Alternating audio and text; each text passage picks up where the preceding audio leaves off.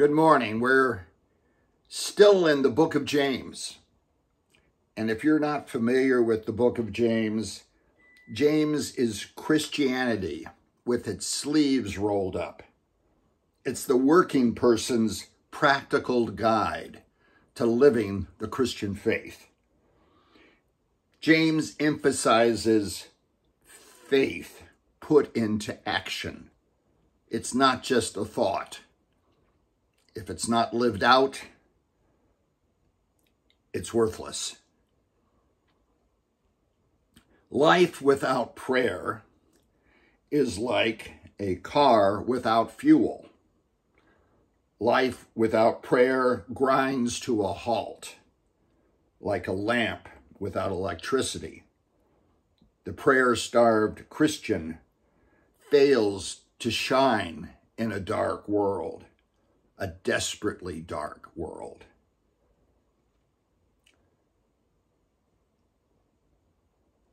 And weak faith is faith. It's the faith of the size of a mustard seed. Alfred Tennyson, the first Baron, he was the poet laureate of much of the Victorian reign in England. And he writes, "More things are wrought by prayer than this world dreams of. Wherefore, let their voice rise like a fountain for me night and day. For what are men better than sheep or goats that nourish a blind life within the brain? If knowing God, they lift not hands of prayer, both for themselves and for those who call them friend. For so the whole round earth is every way bound by gold chains about the feet of God." Today we're looking at James chapter 5, verses 13 to 18, the power of prayer. See, earnest prayer is powerful. It's effective. And those who are sick or who are troubled especially should engage with God and with the community in prayer. God brings healing through prayers of faith. Faith is submitting ourselves to God's plan, even in the most difficult times of our lives. And confessing sins to one another in community brings healing. James chapter 5, verse 13. Is anyone among you in trouble? Let them pray. Is anyone happy? Let them sing songs of praise. Is anyone among you sick? Let them call the elders of the church to pray over them and anoint them with oil in the name of the Lord. And the prayer offered in faith will make the sick person well. The Lord will raise them up. If they have sinned, they will be forgiven. Therefore, confess your sins to each other and pray for each other, so that you may be healed. The prayer of a righteous person is powerful and effective. Elijah was a human being, even as we are. He prayed earnestly that it would not rain, and it did not rain on the land for 3.5 years. Again he prayed, and the heavens gave rain, and the earth was blessed. This passage is built on the one previously that talked about waiting patiently for the future coming of the Lord. Being patient and confident. This passage focuses on the availability of God to his people. He's available to us in prayer. Both of these sections, what we studied last week on patience and this week on prayer, that our submission to God and to his will is the important aspect of it. Is anyone among you in trouble? Let them pray. See, different people respond to difficulties and suffering in different ways. How do unbelievers, typically respond? How do most mature Christians, respond? How do you usually respond? See, if you don't have any source of strength outside yourself, an unbeliever just goes into a panic. They worry. They stress. Some Christians do that too, but not the mature ones. The mature ones put their faith and confidence in God. How do you respond? When was the last time you confessed to another person and had them pray with you and for you regarding sin? Why do many believers find this so difficult? Often to the point of not doing it at all. Well, that's easy. If you've ever confessed something to someone who never confesses anything themselves, they just are collecting dirt. It's a matter of judgment and gossip and feeling superior. You don't confess to those kind of people. And if you've ever had the horror of doing it, you realize that was a mistake.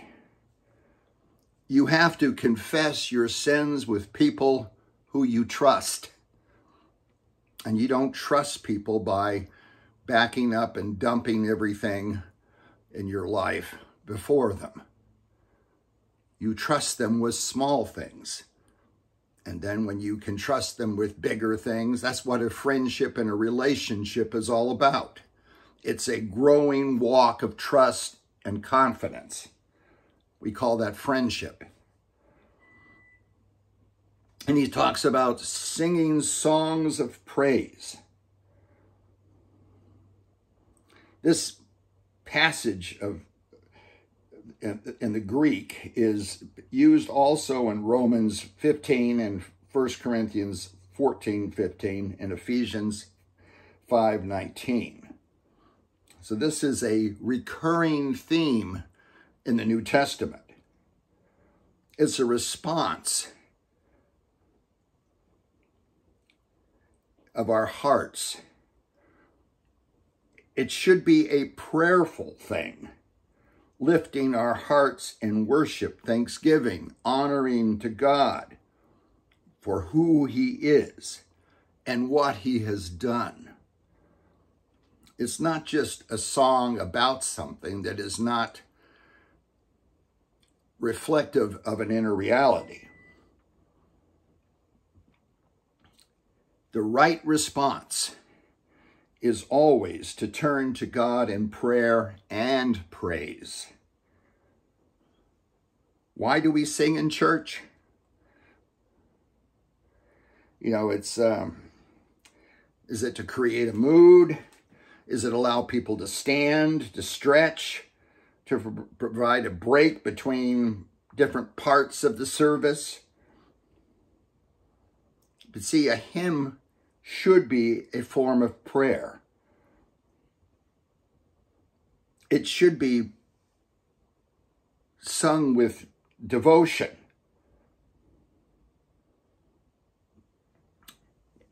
What are the songs that you find yourself singing when alone, when you're praising God in your own heart and mind? If you're not doing that, why aren't you? Some of the darkest days in my life were blessed with light by singing songs of praise.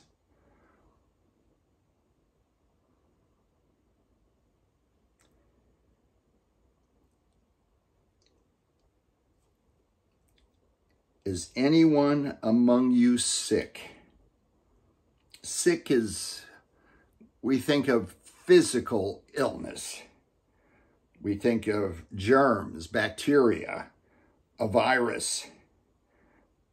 But James was in a world that sickness can be mental, physical, emotional, spiritual. It can be a result of satanic power. Struggles like depression, overwhelming struggles with anger, hearing evil voices in your head. All of the things that trouble us. And the passage says to anoint them with oil. In the ancient world, oil meant a lot of things. Oil was medicinal. We see this in a passage. We see it associated with joy in Psalms 45, verse 7, and Isaiah 61. It's a symbol for healing. It's an anointing, symbolizing power and the presence of the Holy Spirit in 1 Samuel 16:13.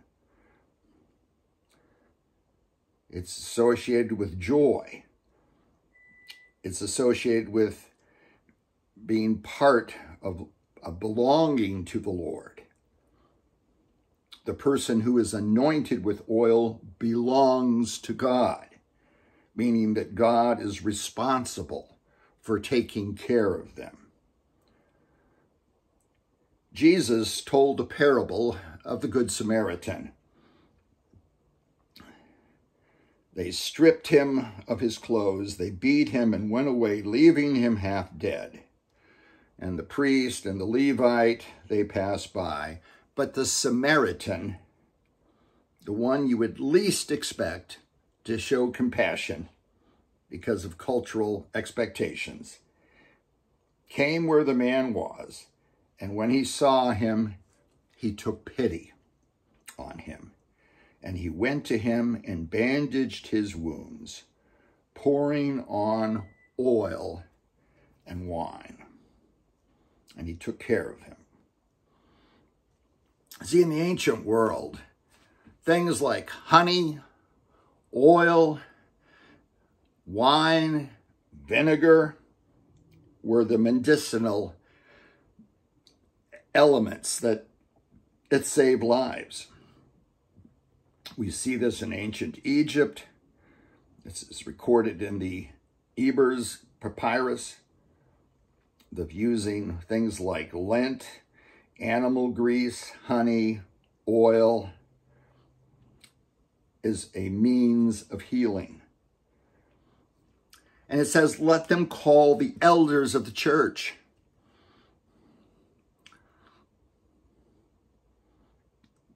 Most of these churches were small, home churches.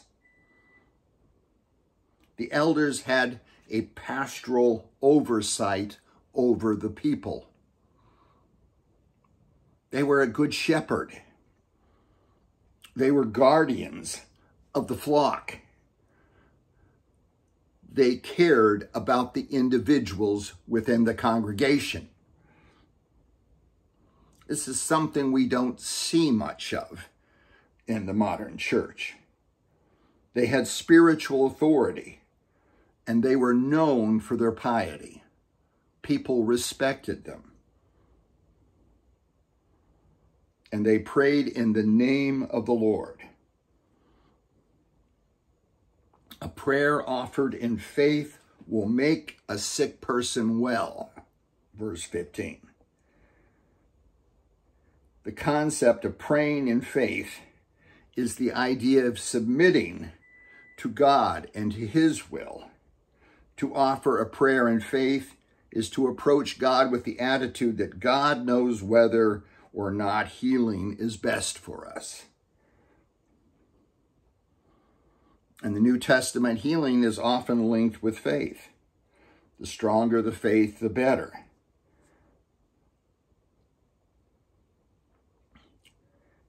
And it's quite a statement that the prayer offered in faith will make the sick person well, and the Lord will raise him up. Mark 11:24 states that whatever you ask in prayer, believe that you have received it, and it will be yours. See, prayer has incredible power, but God alone decides when and how. This declaring and daring to tell God what to do, that is in some of the theological teachings about healing in our modern world, is contrary to this passage. It's in the name of the Lord. See, prayer is powerful, but it doesn't always turn out as we pray. Charles Spurgeon tells this interesting story on the power of prayer. He writes, "I have reminded you before of the father who had prayed for many years for his sons and daughters, and yet they were not converted, but all became exceedingly worldly. His time came to die. He gathered his children about his bed, hoping to bear such a witness for Christ at the last, that it might be blessed to have their conversion. But unhappily for him, he was in deep distress of the soul. He had doubts about his own interest in Christ. He was one of God's children who were put to bed in the dark, this being above all the worst fear of his mind, that he feared his dear children would see his distress and be prejudiced against religion. The good man was buried, and his sons came to the funeral. And God heard the man's prayer that day. For as they went away from the grave, one of them said to the other, 'Brother, our father died a most unhappy death.' 'He did, brother.'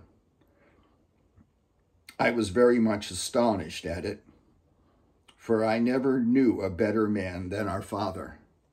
'Aye,' said the first brother, 'if a holy man such as our father found it a hard thing to die, it will be dreadful for us who have had no faith when our time comes.' That same thought had struck them all and drove them to the cross. And so the good man's prayer was heard in a mysterious way. See, the outcome of our prayer may not be as we expect, but God always answers our prayers. He is sovereign.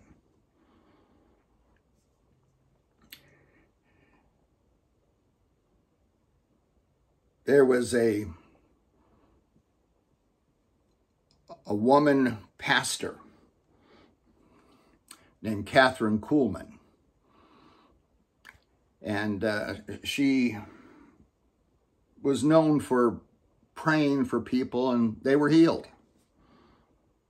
And she made it very clear on Johnny Carson one night.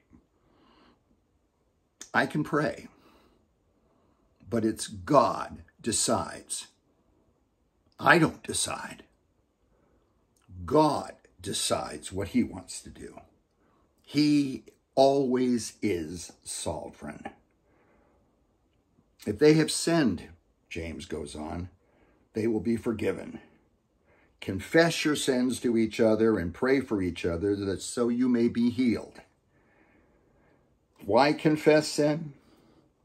See, some have thought you have to do this in order to be saved, but Christ has made it possible for us to go directly to God. We don't have to talk to a priest. We don't have to talk to someone else to be forgiven. But confessing ourselves to one another has an important place in the life of the church. If we've sinned against an individual, we must ask that person to forgive us. If our sin has affected the church, we must confess it publicly.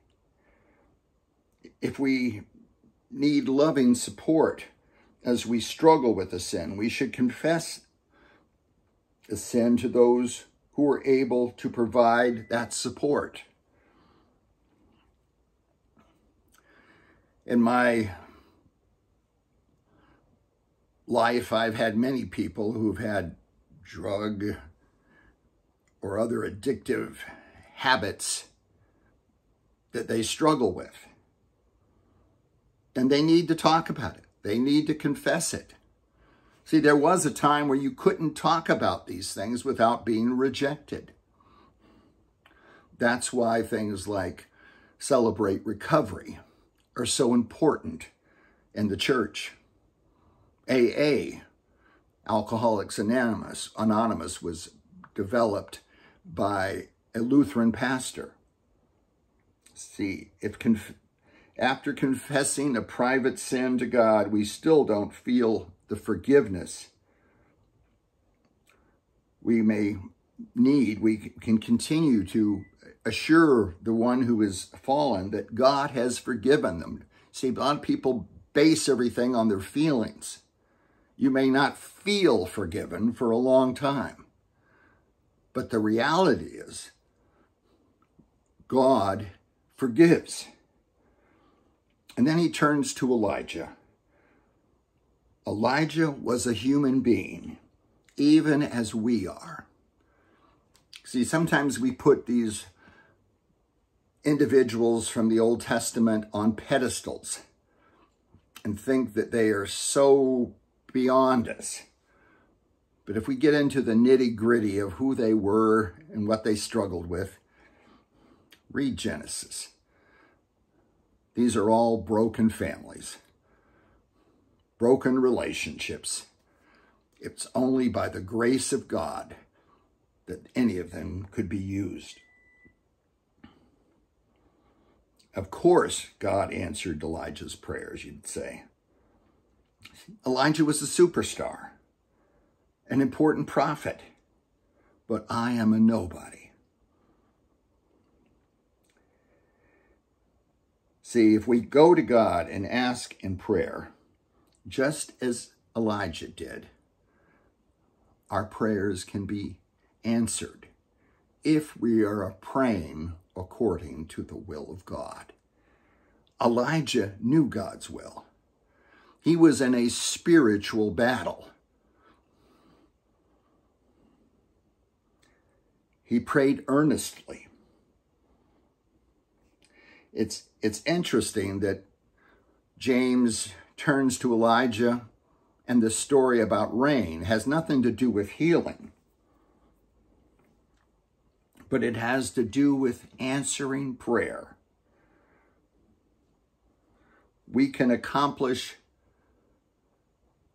what God wants us to accomplish through prayer. And if we don't get our desired outcome, the process of dialoguing and interacting with God affects our hearts.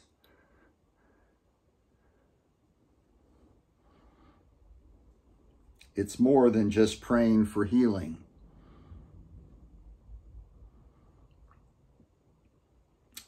God's arm is not too short, and there is nothing beyond the power of God. which is available to us if we pray earnestly.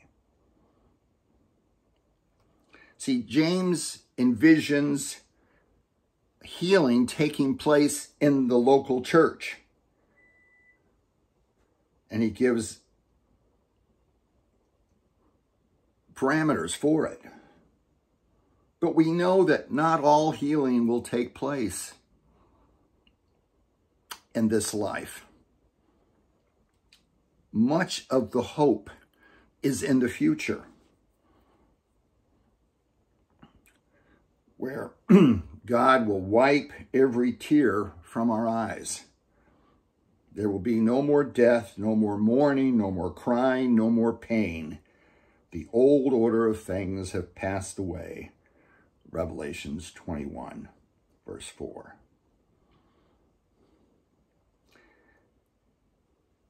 See, God's word is not something just for us to read and think about. It's not an intellectual activity. When we study the word, we have to respond. He wants us to do something. See, James was a well-known man. He was the brother of Jesus, and he had a nickname. Anybody know what that nickname? It was Camel Knees, because he spent so much time on his knees in prayers that they were calloused like a camel's. But if any of you lacks wisdom, he says in 1:5 of the book of James, let him ask God, who gives it to us all generously without reproach, and it will be given to him. See, when I was sick, I woke up in the middle of the night. I took an antibiotic that I'd never taken. I had a reaction to it. I couldn't breathe. My voice, my esophagus was swollen. My mouth was swollen. My tongue inside my mouth was swollen. I prayed and I called 911. The next day I called family and friends. Why don't we call the church when we're sick these days? Think about it.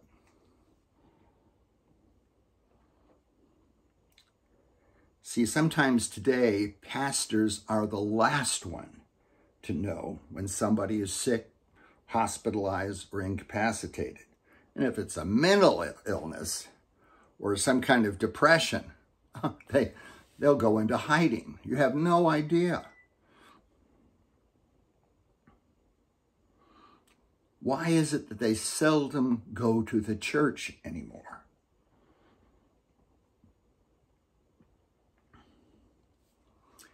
It's because there's such a gulf between the leadership of the church and the people.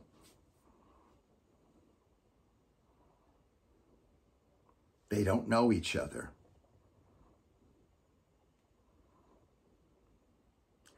I was on the elder board for a new pastor, and after 2 or 3 years of being at the church, I would stand at the door with him and tell him who the people were.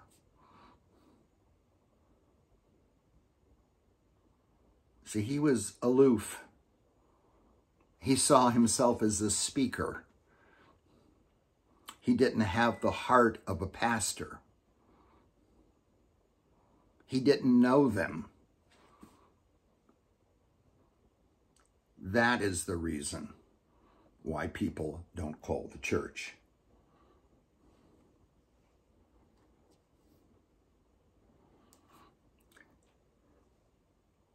Prayer doesn't always result in healing.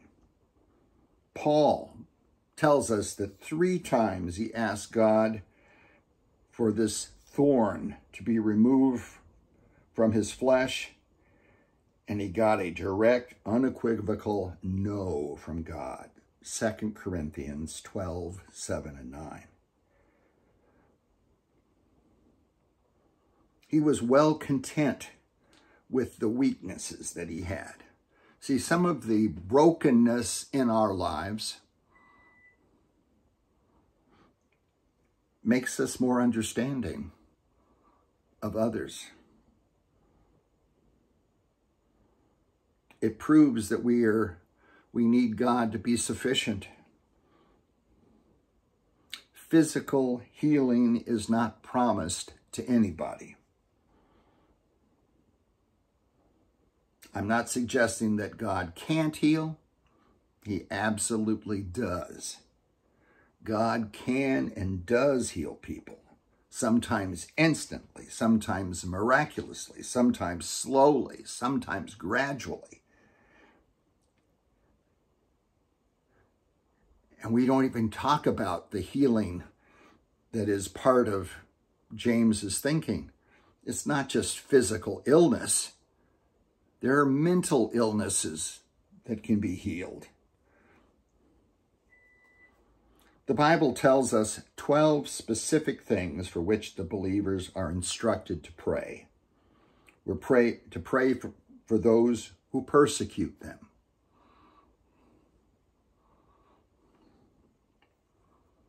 We should be praying for the FBI and the DOJ.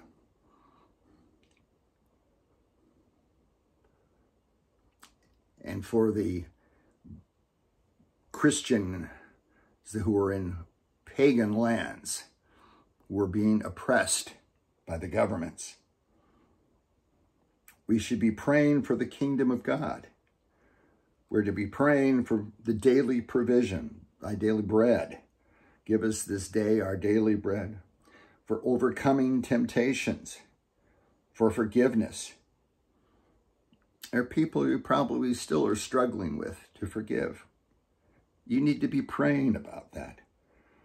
For all the saints, not just the ones you feel a kinship with.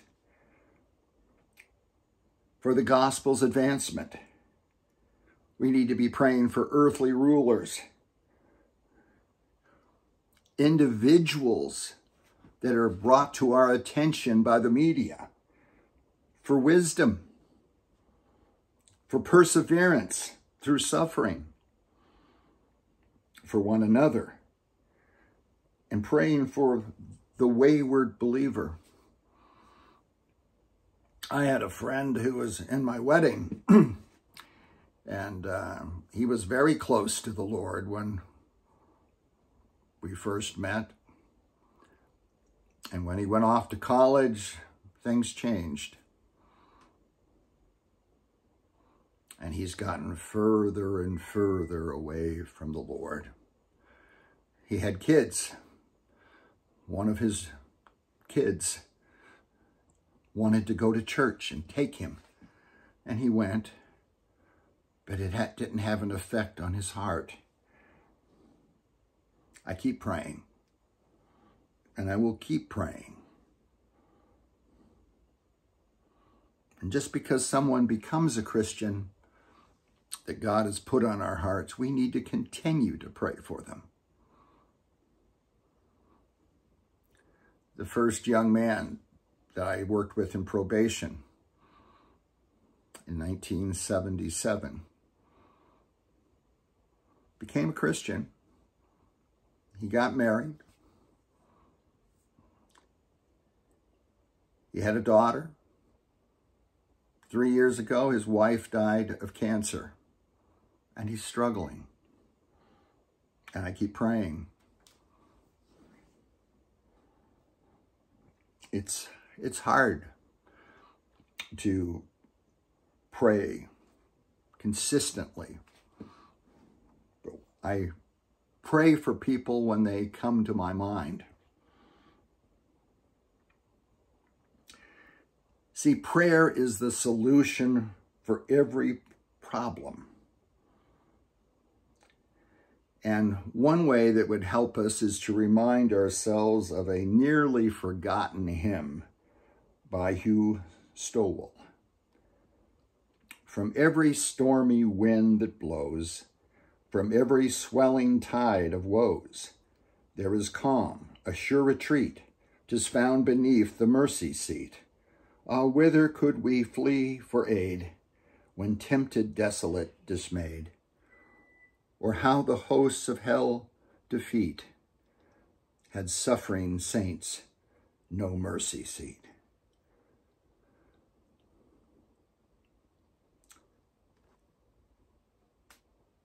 Prayer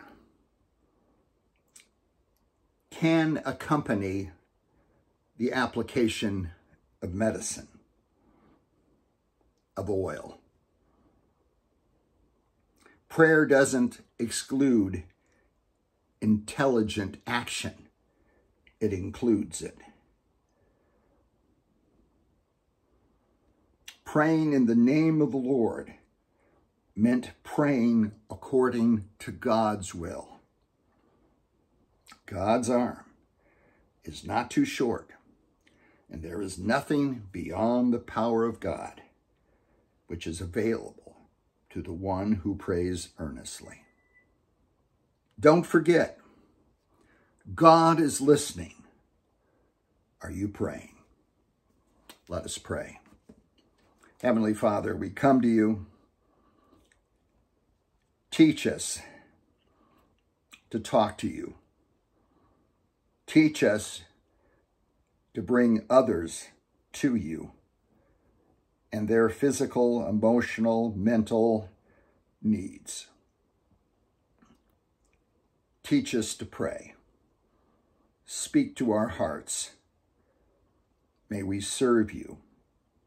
May we sing your praises joyfully, because we want your will to be accomplished in our lives, in our world, and especially in the lives of those we love. We pray this in Christ's name. Amen.